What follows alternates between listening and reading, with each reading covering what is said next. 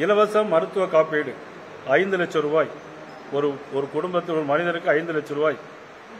அதுக்கு தமிழகத்திற்கு மட்டும் 28,75,227 பேருக்கு இந்த 5 லட்சம் ரூபாய் காப்பீட்டு திட்டம் கொடுக்கப்பட்டிருக்கிறது. அதுபோல அனைவருக்குமான எரிவாயு திட்டம் தமிழகத்திற்கு மட்டும் 37 லட்சம் இணைப்புகள் கொடுக்கப்பட்டிருக்கிறது. இலவச வங்கி கணக்கை பொறுத்த மட்டிலும் தமிழகத்தில் 1,43,53,023 வங்கி கணக்குகள் தொடங்கப்பட்டிருக்கு. ஆனால் இன்னைக்கு எல்லாரும் நடைமுறையா சாத்தியமானு நிறைய பேர் கேட்டாங்க. ஆனால் இன்னைக்கு பார்த்தீங்கன்னா இன்னைக்கு எல்லாரும் 100 நாள் வேலை திட்டத்தில் அந்த பணம் யாருக்கும் முறையா சென்று சேரதில்லை முன்னாடி. ஆனால் பேங்க் அக்கௌண்ட் இருக்கிறதுனால இப்போ டைரக்டாவே அது இன்னைக்கு எல்லாம் பேங்குக்கு போயிருக்கு. அதே போல கிராமப்புற இளைஞர்களுக்கான வேலைவாய்ப்பு திட்டத்தை பொறுத்த மட்டிலும் இளைஞர்கள் 14,33,145 இளைஞர்கள் பயிற்சி பெற்றுள்ளனர்.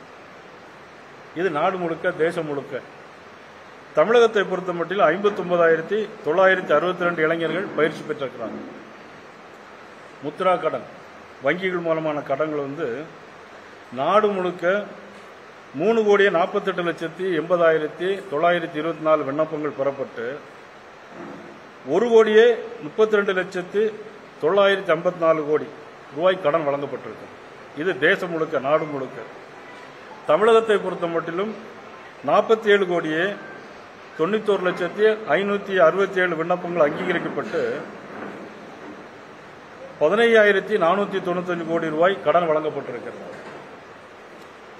அதுபோல மலிவு விலை மருந்து கடைகள், பெங்களூர் பிரதமர் பெங்களூருக்கு வரும்போது போயிருந்தேன். பெங்களூருக்கு வரும்போது ஒருத்தர் அந்த ரிசப்ஷனிஸ்டா இருந்தார். அப்ப அவர் என்ன சொன்னார்னா, ஐயா நான் பிஜேபி கட்சியில் ஜாயின் பண்ணியிருக்கேன், இதுக்கு முந்தி நான் பிஜேபி கிடையாது அப்படின்னா. என்ன விஷயம்னு கேட்டேன். நான் ஹார்ட் ஆப்ரேஷன் பண்ணியிருக்கேன், மாசம் 4,000 ரூபாய்க்கு மருந்து வாங்கிட்டு இருந்தேன், இப்போ 1,500 ரூபாய்க்கு நான் மருந்து வாங்குறேன், மோடி மலிவு கடையில் மருந்து வாங்குறேன், அதனால நான் பிஜேபியில் ஜாயின் பண்ணிட்டேன் அப்படின்னு சொல்லக்கூடிய அளவிற்கு மலிவு விலை மருந்து கடைகள் இன்னைக்கு தமிழகத்தில் மட்டும் 820 மருந்து கடைகள் இன்னைக்கு திறந்திருக்கிறாங்க. அதே போல விவசாயிகளுக்கான ஊக்கத்தொகை வருஷத்துக்கு 6,000, 11,37 லட்சம் விவசாயிகள் நாடு முழுக்க. தமிழ்நாட்டில் மட்டும் 48,90,911 விவசாயிகளுக்கு ஒரே பட்டன்ல டெல்லியிலிருந்து ஒரு பட்டன் அமுக்குதாரு. 48 கோடி பேருக்கு, நம்ம 48 லட்சம் பேர் விவசாயிகளுக்கும் தான் இறங்குது 6,000 ரூபா. இது யார் கொடுக்குறா? மத்திய அரசு கொடுக்குது. யார் prime minister? Narendra Modi prime minister கொடுக்கிறார். இதையெல்லாம் இன்னைக்கு மத்திய அரசு தமிழகத்திற்கு நம்ம கொடுத்து கொண்டே இருக்கிறார். அதே போல இலவச உணவு மானியம் 80 கோடி மக்களுக்கு, கரீப் கல்யாண் யோஜனா திட்டம் 80 கோடி மக்களுக்கு இலவசமா ரேஷன் கடையில் எல்லா பொருளும் கொடுக்கறாங்க. இது மத்திய அரசு தான் கொடுக்குது. ஆனா தமிழகத்தில் மட்டும் அது 3 கோடியே ஆண்டுதோறும் 3,84 லட்சம் பேருக்கு கொடுக்கிறாங்க. கொரோனா தடுப்பூசியை பொறுத்த மட்டும் உங்களுக்கு எல்லாம் தெரியும், உலகத்திற்கே குருவாக இருக்கக்கூடிய இந்தியா இன்னைக்கு, உலகத்திற்கே முன்மாதிரியா இருக்கக்கூடிய மோடி அவர்கள் கொரோனா காலகட்டத்தில் மட்டும் 220 கோடி டோஸ் மருந்து போட்டிருக்கிறாங்க. அதுல அட்வான்ஸா ப்ரீகாஷனாக 22 கோடி டோஸ், 22,72,323 டோஸ் இது ப்ரீகாஷனாக நாடு முழுக்க போடப்பட்டிருக்கிறது. தமிழ்நாட்டில் மட்டும் 6,12,15,443 செகண்ட் டோஸ் 5,72,21,101 டோஸ். ப்ரீகாஷனாக 90,94,733 டோஸ். அதுல ஒருத்தர் தான் நம்ம செல்வராஜ், அவருக்கு ஒரு டோஸ் ப்ரீகாஷனா போட்டிருக்கு. தொழிலாளர்களுக்கு, அமைப்பு சாரா தொழிலாளர்களுக்கு அதே மாதிரி நாடு முழுக்க பார்த்தா 28,91 லட்சம் பேர் இதெல்லாம் பதிவு பண்ணியிருக்கிறாங்க. தமிழகத்தில் மட்டும் 84,44,404 அமைப்பு சாரா தொழிலாளர்களுக்கு வேலை இந்த ஏற்பாடுகள் நடந்துட்டு இருக்கு. கல்வி ஊக்கத்தொகையை பொறுத்த மட்டும் 1,35 லட்சம் விண்ணப்ப பதிவுகள் தமிழகத்தில் மட்டும் 7,90,000 விண்ணப்ப பதிவுகள். கர்ப்பிணி பெண்களுக்கான ஊக்கத்தொகை 3,05,00,000 கர்ப்பிணி பெண்களுக்கான தொகையை பயனுள்ள கொடுத்துருக்காங்க. தமிழகத்தில் மட்டும் 12,80,000 பேருக்கு கர்ப்பிணி பெண்கள் திட்டம். இதுபோக குழந்தைகள் பெண் குழந்தைகளுக்கான இன்சூரன்ஸ் திட்டங்கள். இப்படியாக மத்திய அரசு நாடு முழுக்க தமிழகத்திற்கும் நிறைய திட்டங்களை பாரத பிரதமர் நரேந்திர மோடி அவர்கள் தந்திருக்கிறார்கள். பேரன்பிற்கும் பெரும் மதிப்பிற்குரிய நமது நண்பர்கள் ஊடகத்திலும் பத்திரிகையிலும் நல்ல முறையில் மக்களுக்கு சென்றடை வகையில் உதவி செய்ய வேண்டும் என்று அன்போடு கேட்டுக்கொள்கிறேன்.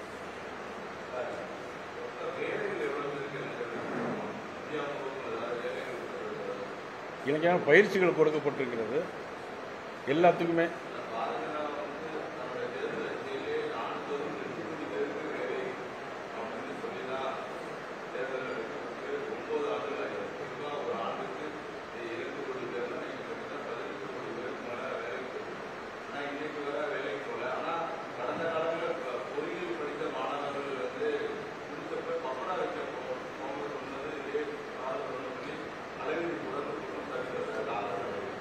பப்படா வைக்க போச்சு அவர் சொல்ல அழகிரி சொல்றதாக நம்ம ஏற்றுக்கொள்ள முடியாது. பிரதமர் சொன்னாராங்கிறத நம்ம பார்க்கணும். அழகிரி சொன்னாருங்கிறதுக்காக வேண்டி நம்ம சொல்ல காட்ட முடியும். இப்போ தமிழகத்தில் மட்டும் 59 லட்சம் பேருக்கான பயிற்சிகள் முடிக்கப்பட்டிருக்கு. அதனுடைய தொடர்ந்து அதனுடைய வேலை வாய்ப்புகளும் கண்டிப்பாக தமிழகத்தில் மட்டும்.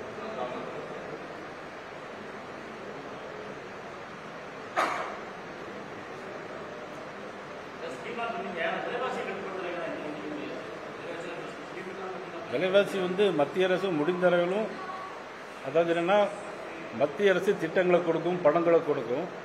மாநில அரசு அதனுடைய விலைவாசியை கட்டுப்படுத்த மற்ற நடவடிக்கைகளை மாநில அரசு எடுக்கணும். மத்திய அரசும் கட்டுப்படுத்துவதற்கான ஊக்கங்களை நிச்சயமாக மாநில அரசு கொடுக்கும்.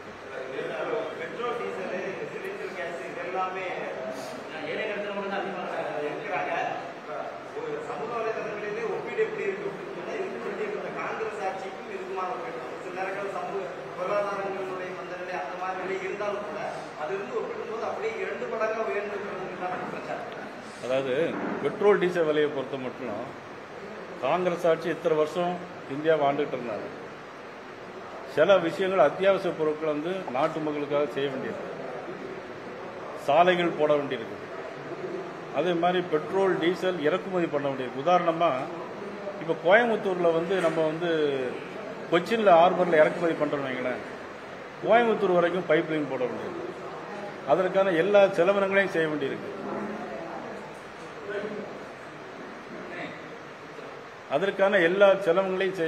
அந்த தேவைகளை நம்ம பூர்த்தி செய்ய வேண்டியிருக்கு.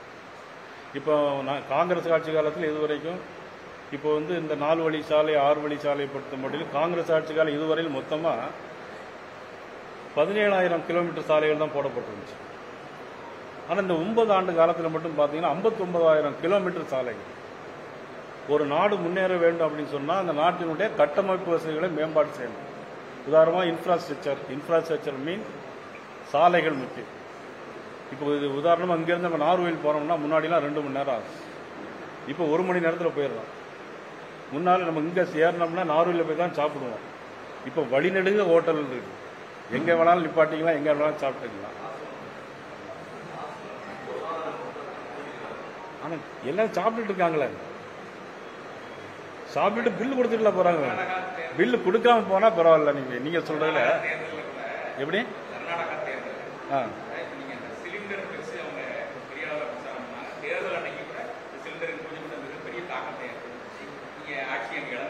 நீங்க சொல்றது கூட சரியா இருக்கலாம். ஆனா சிலிண்டர் வச்சிருந்தாங்க, அது தாக்கத்தை ஏற்படுத்தான்னு சொல்லுங்க. இப்ப இல்ல நீங்க தோத்து போறதுனால நீங்க அதை சொல்றீங்க. ஆனா அதற்கான காரணங்கள் வேற. பெண்களுக்கு நிறைய முக்கியத்துவம் கொடுத்தீங்க, நிறைய செஞ்சிருக்கீங்கிற விஷயங்கள் சொன்னாலும் கூட அவங்களுக்கு நேரடியாக மாதந்தோறும் டெய்லி அடிப்படையில் போய் பார்க்கும்போது நேரடியாக சிலிண்டரை பார்க்கும்போதெல்லாம் இந்த விலையேற்றுங்கிற சிந்தனை வளர்ந்து செய்யும். என்ன அவங்களுக்கு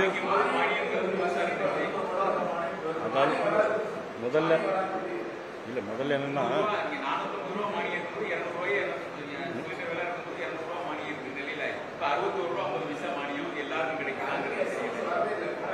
இல்லை நீங்கள் என்ன பண்ணுன்னா, இதுக்கு முன்னாலெலாம் 100 நாள் வேலைக்கு போகிறாலும் சரி, வயலில் களப்பறிக்கு போகிறாலும் சரி, விவசாய வேலைக்கு போகிறாலும் சரி, வேலையை முடிச்சுட்டு சம்பளம் குறைவாக இருக்கும். அது பிறகு விறகு சீமோட விறகை வெட்டிட்டு அதுக்கு பிறகு 6 மணிக்கு 7 மணிக்கு பிறகு வந்து அதுக்கு பிறகு தான் சமையல் செய்ய முடியும்.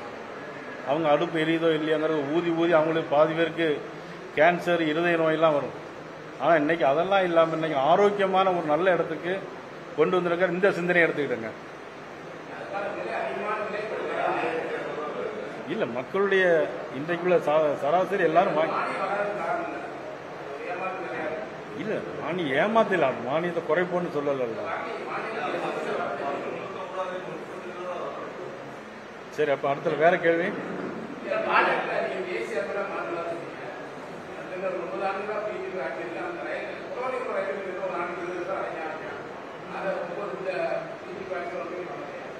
இல்ல,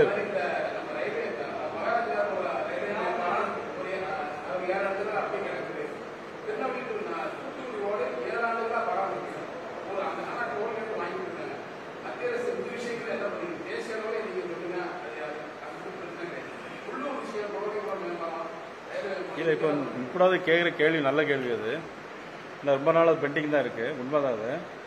அது எப்படின்னா, முன்னாடி இந்த ரயில்வே ஒப்பந்தம் போடும்போது, அதாவது என்னென்னா, ஸ்டேட் கவர்மெண்ட் அவங்கள்ட்டையும் ஒப்பந்தம் இது கையெழுத்து வாங்கிக்கணும், மத்திய அரசும் சேர்ந்து செய்யணும்.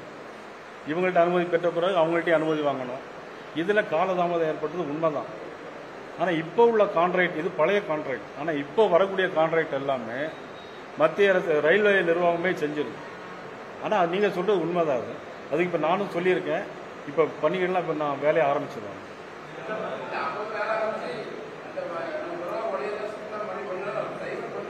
இல்லை, இப்போ சீக்கிரம் ஆரம்பிச்சிடுவாங்க. இல்லை, வேலையை ஆரம்பிச்சிடுவாங்க.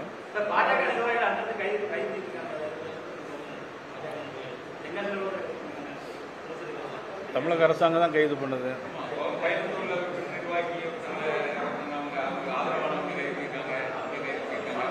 அது என்னது? இல்லை, அதாவது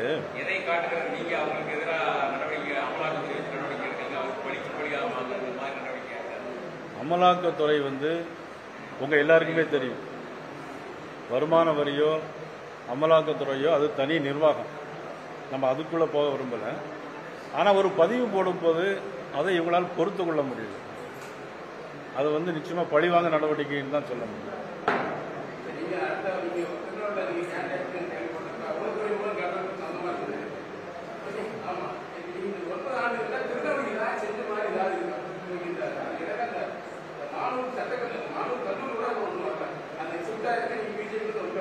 கல்லூரி நடந்துட்டு இருக்கேன்.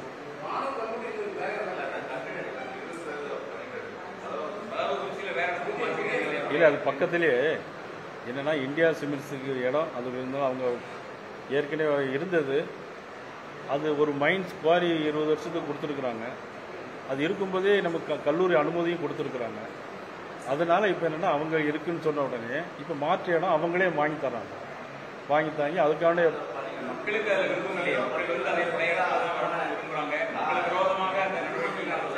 அதாவது ஒன்று தெரியணும், ஒரு கல்லூரி வர்றதுக்கு எவ்வளோ கஷ்டம் அப்படிங்கிறது தெரியும். இதே மாதிரி மேலப்பாளையத்தில் அன்னை ஹாஜரா மகளிர் கல்லூரியை நான் தான் வாங்கி கொடுத்தேன். அதே மாதிரி ராணி அண்ணா கல்லூரிக்கு இன்னைக்கு 17-18 குரூப், பிஜி யூஜி எல்லாத்துக்குமே எல்லா section, English, Tamil, commerce, PG course உள்பட போஸ்ட் சாங்ஷனோட ராணி அண்ணா மகளிர் கல்லூரிக்கு வாங்கி கொடுத்த நம்பர். நடுக்கல்லூர், கல்லூர், மானூர், கொண்டாநகரம் ஒவ்வொரு இடத்துக்கும் 2 கோடி 3 கோடி ரூபா அளவில் கட்டிடங்கள் வாங்கி கொடுத்ததும் நம்ம தான். இப்போ நம்ம முதலமைச்சர், தமிழக முதலமைச்சர்கிட்ட சொல்லி இப்போ கல்லூரி வாங்கினதும் நம்ம தான். அதனால் நீங்கள் கவலையப்படாதீங்க, அந்த கல்லூரி நிச்சயமாக வரும்.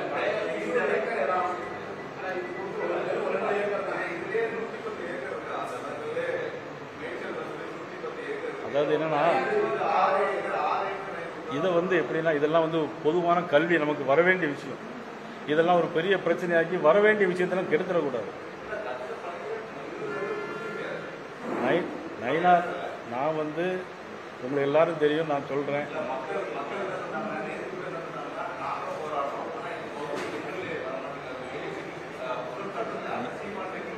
அதாவது நீங்க சொல்ல சரி.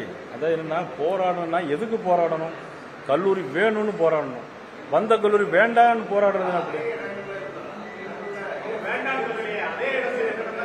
இதுக்கெல்லாம் அது ஒரு இது. அதாவது வாதத்துக்கு மருந்து உண்டு, பிடிவாதத்துக்கெல்லாம் மருந்து கிடையாது.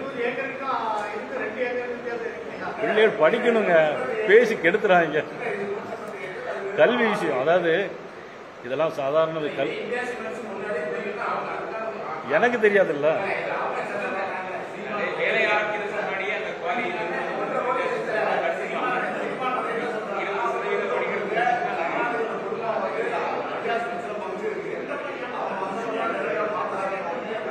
இல்ல அது இருக்கலாம், எனக்கு தெரியாது. இப்ப சீமான் சொல்றது அவருக்கு தெரிஞ்ச ஏதாவது விஷயங்கள் இருக்கலாம். அது கருணாநிதி குடும்பத்துக்கு பங்கு இருக்கா இல்லையாங்கிறது எனக்கு தெரியாது. அது எனக்கு இருந்துச்சுன்னா எனக்கு நம்ம ஒன்றும் செய்ய முடியாதுல்ல.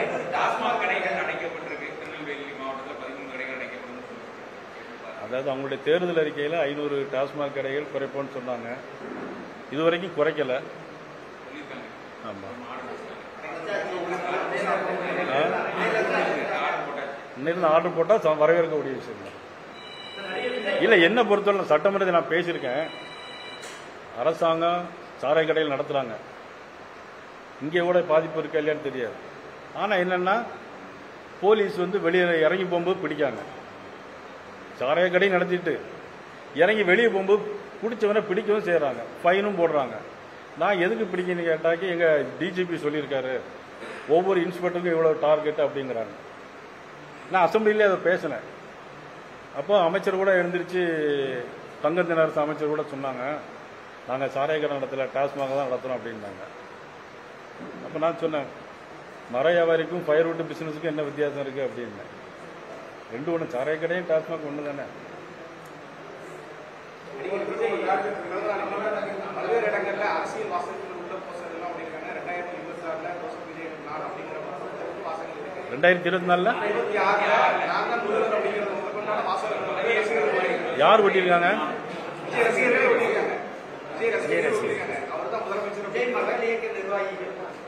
ஆசைப்படுறதுல ஒன்றும் தப்பு இல்லைல்ல. எப்படி பாஜக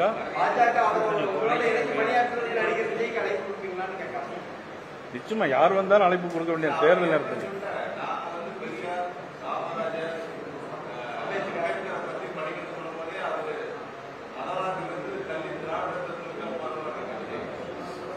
எது மதவாதம்? எது மதவாதம்? பிஜே மதவாதம் யாரு சொன்னா? யாராவது எந்த தலைவர்களாவது மதவாதம் இது இந்துக்களுடைய கட்சி?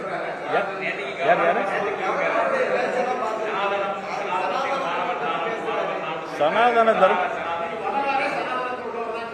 இல்ல. யார் யாரு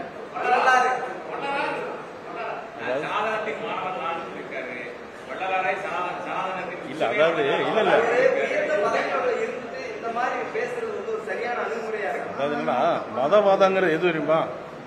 உண்மையான மதவாதங்கிறது ஒரு மைனாரிட்டி மக்களோடு இருந்து ஆதரவு செய்யற மாதிரி பேசிட்டு இன்னொரு இதற்கு எதிராக பிரச்சாரம் செய்யறது தான் மதவாதம். இப்ப நாங்க யாரும் எந்த மதத்துக்கு எதிராக பிரச்சாரம் பண்ணலையே இதுவரைக்கும் ஆச்சு.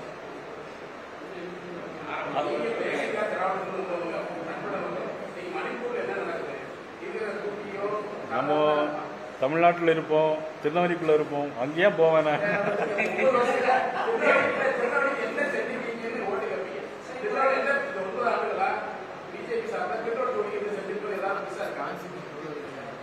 இப்போ வந்து இன்னைக்கு இவ்வளவு சாலைகள் போடுறது நிதி எங்கிருந்து வருது? எல்லாமே மத்திய அரசு நிதி தான்.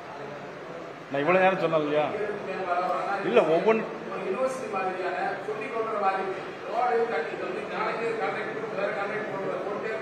சரி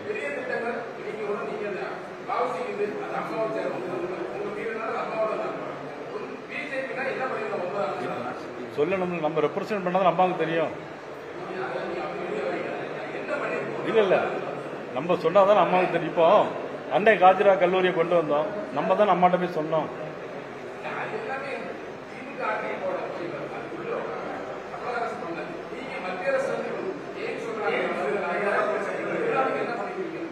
எய்ம்ஸ் வந்து ஜப்பானுடைய நிதி இதோட ஏற்றம் உண்மைதான்.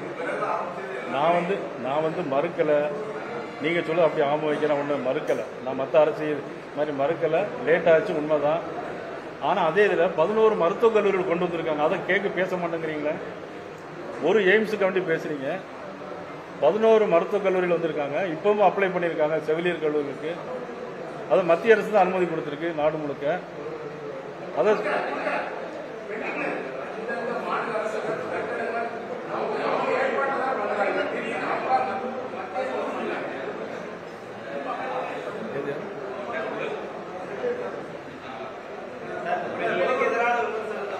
இப்போ இன்னைக்கு ஹைகிரவுண்டில் இருக்க 125 கோடி ரூபாய் மல்டி ஸ்பெஷாலிட்டி ஹாஸ்பிட்டல் மத்திய அரசுடைய பணம். அது பக்கத்தில் 72 கோடி ரூபாய்க்கு கட்டடம் நடக்குது மத்திய அரசுடைய பணம். அதுக்கு பக்கத்தில் 20 கோடி ரூபாய்க்கு அன்னைக்கு அமைச்சர் வந்து அடிக்கல் நாட்டிட்டு போனார். மத்திய அரசு பணம். எழுதுங்க. Railway trouble track. அடுத்தால வந்தே பாரத் ட்ரெயின் வரப்போகுது. ஸ்மார்ட் சிட்டி 1000 கோடி ரூபாய் மத்திய அரசு பணம். எழுதுங்க. அனுப்படாது. அது எனக்கு தெரியாது. நான் கமிஷன் யார்ட்டையும் வாங்க. நான் இதுவரைக்கும் யார்ட்டையும் கமிஷன் வாங்கினது கிடையாது. எப்படி புரியல? அதாவது என்னன்னா ஒரு நாடுடைய வளர்ச்சியை தான் காட்டும். இன்னைக்கு ஜப்பான்ல எடுத்துட்டீங்கன்னா 400 கிலோமீட்டர் 1 மணி நேரத்தில் போகுது. ஒரு நாடு வளர்ச்சி பெற்றுங்கிறத காட்டும். உலகத்தில் இன்னைக்கு நரேந்திர மோடி மாதிரி ஒரு தலைவர் யாரும் கிடையாது. இன்னைக்கு அகில உலகத்திலே தலைவர். இங்கிலாந்து பிரதமரை தள்ளிட்டு முன்ன வந்திருக்கார். அமெரிக்க அதிபர் சொல்றார் உலகத்திலே மிகப்பெரிய நேசிக்கக்கூடிய தலைவர் நரேந்திர மோடின்னு அமெரிக்க அதிபர் சொல்றாரு. இங்கு உள்ளவங்க சொல்ல முடியல. நம்ம என்ன செய்ய முடியும்? சாமானியத்தை ஆர்டினரி ட்ரெயின்ல போயிட்டு இருக்குல்ல. இன்னைக்கு தாம்பரத்துக்கு போறோம் ட்ரெயின் இருக்கு.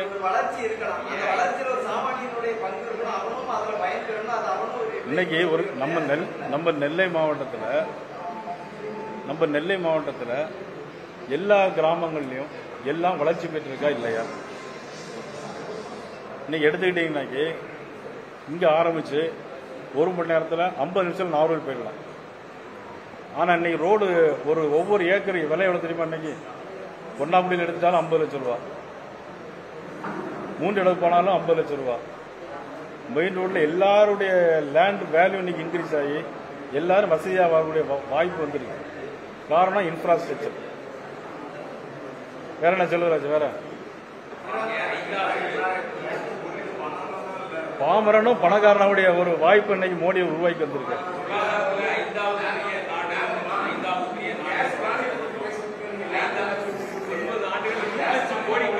அது முடிஞ்சு போச்சு.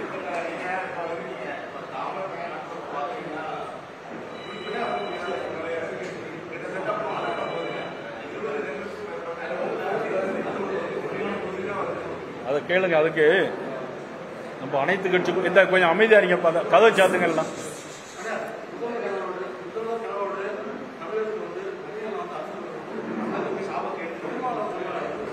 யார் யாரு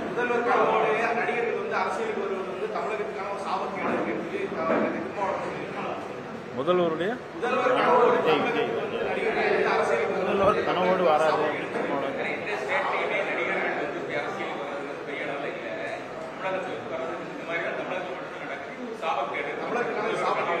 இது சாபக்கேடு எப்படி சொல்ல முடியும்?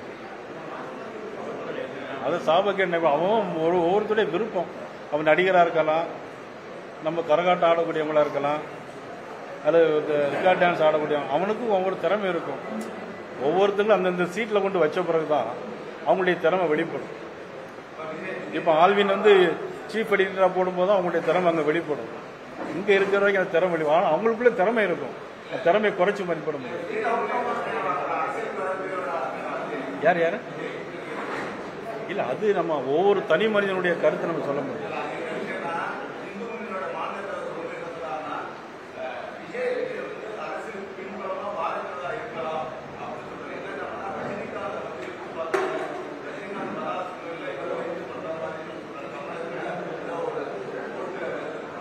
அது அவருடைய கருத்தா இருக்கலாம், என்னுடைய நான் அப்படிலாம் சொல்ல முடியாது.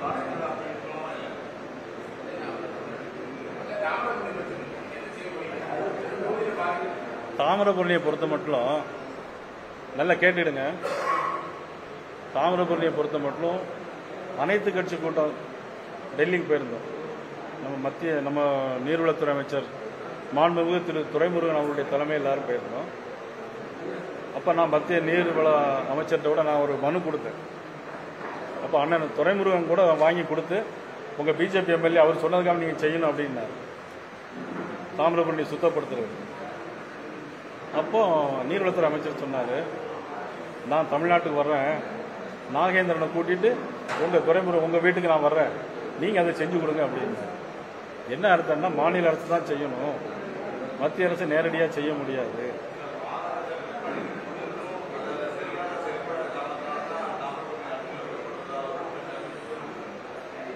இல்லை, அதாவது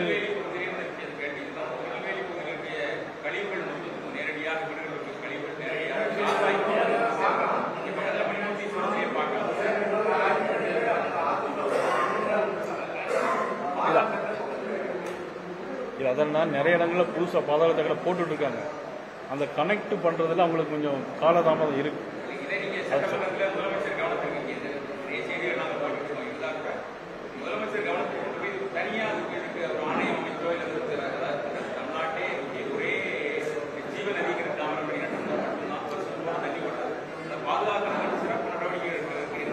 இல்லை, இப்போ நாங்கள் ஏற்கனவே இப்போ இந்த கொஞ்சம் இப்போ நாங்கள் பாரதிய ஜனதா கட்சி இப்போ எம்எல்ஏக்கள் முதல்வரை சந்திக்கிறதா இருக்கிறோம். அதில் எதையும் சேர்த்துக்கிறோம். ஏற்கனவே சட்டமன்றத்தில் நான் பேசியிருக்கேன், நெல்லை மாவட்டத்தை வறட்சி மாவட்டமாக அறிவிக்கணும் அப்படின்னு. ஏன்னா இன்னைக்கு பருவமழையே தவறி போயிடும். ஏற்கனவே சட்டமன்றத்தில் நான் பேசியிருந்தேன். அதை நம்ம சபாநாயகர் கூட வரவேற்றாங்க. சபாநாயகர் சொன்னோன்னு நாங்கள் உடனே இங்கே பார்க்க சட்டமன்றத்தில் பேசினேன். உங்கள்கிட்ட பேசிட்டு போய் தான் சட்டமன்றத்தில் பேசினேன். திருநெல்வேலி மாவட்டத்தில் எல்லா பேட்டி கொடுத்துட்டு சட்டமன்றத்தில் திருநெல்வேலி மாவட்டத்தை வறட்சி மாவட்டம் தான் அறிவிக்க வேண்டும் கேட்பேன்னு சொன்னேன். சட்டமன்றத்தில் பேசினேன். சபாநாயகர் கூட அதை வரவேற்றாங்க. ஆனால் இப்போ பருவமழையே என்னென்னா தவறி போயிடுது. தென்மேற்கு பருவக்காற்று மழையே காலதாமதமாக இருக்குது. பருவம் மாறி இப்போ திருவனந்தபுரம் கேரளாவில் பெய்ய வேண்டிய மழை சென்னையிலையும் அங்கே திருவண்ணாமலையிலையும் பெஞ்சிட்டு இருக்கு. நம்ம சைடில் சாரல் கூட வரல. எல்லா குளங்களும் நீர் வற்றி போயிருக்கு. சரி, இந்த நேரத்தில் குளங்களில் மண்ணையாவது எடுக்க விடலான்னா தமிழக அரசாங்கம் மண்ணை எடுக்கவும் விட மாட்டேங்குது, குளத்தை ஆழப்படுத்தவும் விட மாட்டேங்கிறாங்க. நீர் போக்குவரத்தை சரியாக கவனிக்கிறதுக்கு தமிழக அரசால் சரியான முடிவு எடுக்க முடியல. நெல்லை மாவட்டத்தை பொறுத்த மட்டும் விவசாயிகளுக்கு மண் எடுக்கிறதுக்கு அனுமதி கொடுக்குறாங்க, பிறகு போலீஸே அதை பிடிக்கிறாங்க. எப்படி டாஸ்மாக் கடையில் போய் சாராயத்தை இப்படி குடிச்சிட்டு வெளியே போய் பிடிக்கிறாங்களோ இவங்க அனுமதியும் கொடுக்குறாங்க, பிறகு போலீஸ் வச்சு பிடிக்கவும் செய்கிறாங்க. மக்களுக்கு ஒரு நிலையான ஒரு எதுவுமே என்ன செய்யறதுங்க புரியாத நிலையில தான் இன்னைக்கு இருந்துட்டு.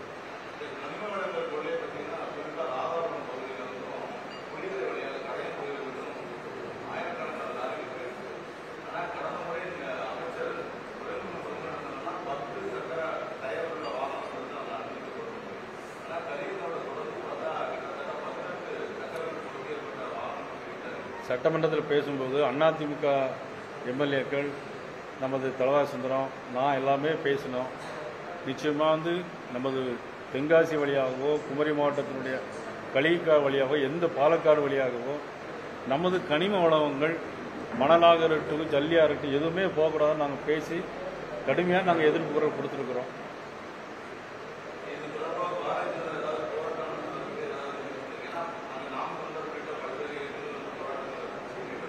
இல்லை, இப்போ அடுத்தால இது மாதிரி போகுது அப்படின்னு தெரிஞ்சால் கண்டிப்பாக நடக்கும்.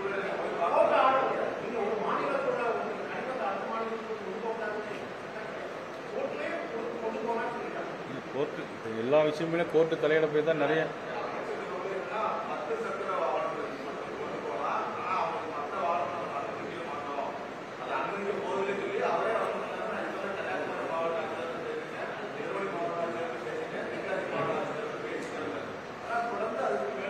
இல்லை, அது சட்டம் என்னங்கிறது எனக்கு தெரியல. அந்த சட்டத்தை தெரிஞ்சுட்டு நிச்சயமாக போராட்டம் நடத்தணும்னு தேவை இருந்தால் போராட்டம். தமிழக முதலமைச்சர் சந்திக்க போறாங்க. எப்ப சந்திக்கிறது? என்ன மாதிரி இல்லை நெல்லை மாவட்டத்தை வறட்சி மாவட்டம் அறிவிக்கணும். அப்புறம் இந்த கனிம வளங்கள் போகக்கூடாது. இப்படியாக நாங்கள் எம்எல்ஏக்கள் வந்து சந்திக்கலான்னு ஒரு திட்டம் போட்டிருக்கோம். வெகுவரையில் சந்திப்போம். எம்எல்ஏ நான் மட்டும் போனால் வேற மாதிரி சொல்லிடுவாங்க.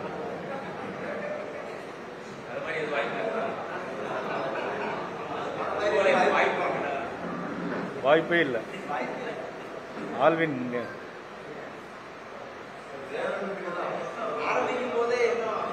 நான் நிச்சயமா அமித்ஷா அழைப்பு கொடுத்துருக்கேன். அன்னைக்கு சென்னைக்கு ரொம்ப கூப்பிட்டேன். டைம் இருக்குமான்னு பார்த்து சொல்றேன்னு சொல்லியிருக்காங்க. யாராவது வருவாங்க, மத்திய அமைச்சர் கூட வரலாம். வரலாம். நான் மாநில அமைச்சரே கூப்பிட்டேன், சேர்பாபு அமைச்சரே அழைத்தேன். சட்டமன்ற உறுப்பினர்னால அவர் என்ன சொன்னார்னா வர வாய்ப்பு கொஞ்சம் கம்மியாக இருக்கும் அப்படிங்கிற மாதிரி சொன்னாங்க.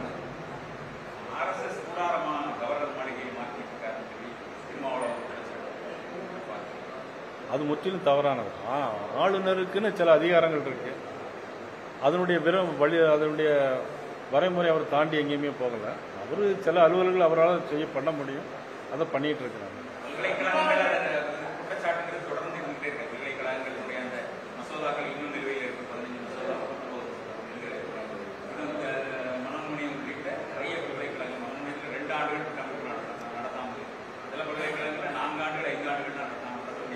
அதாவது சில சட்ட திட்டங்கள் சில மாநில அரசுக்கும் கவர்னருக்கும் சில முரண்பாடுகள் இருக்கு. இதே இது கலைஞர் காலத்தில் என்ன சொன்னாங்கன்னா, வேந்தர்களுக்கு வைஸ் சான்சலருக்கு அதிகாரம் வேண்டும் அப்படின்னு சொல்லி தீர்மானம் போட்டு சட்டமன்றத்திலே கொண்டு வந்தாங்க கலைஞர் காலம். இப்ப சட்டமன்றத்தில் ஒன்று கொண்டு வந்திருக்காங்க, வேந்தர்களுக்கு அதிகாரம் வேண்டாம் அப்படின்னு கொண்டு வந்திருக்காங்க. இதே அரசாங்கம் தான். இப்படியெல்லாம் முரண்பாடுகள் நிறைய இருக்கு.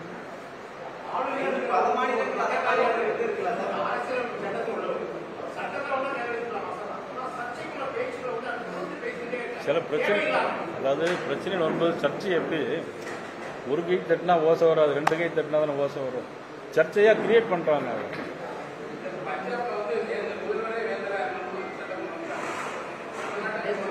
நான் அப்பவே சொல்லிட்டேன், நம்ம தமிழ்நாட்டுக்குள்ள மட்டும் பார்த்துக்கிடுவோம். நான் மத்திய அமைச்சரான பிறகு அதெல்லாம் பார்த்துக்கலாம். எழுதிடுவீங்களா இன்னைக்கு?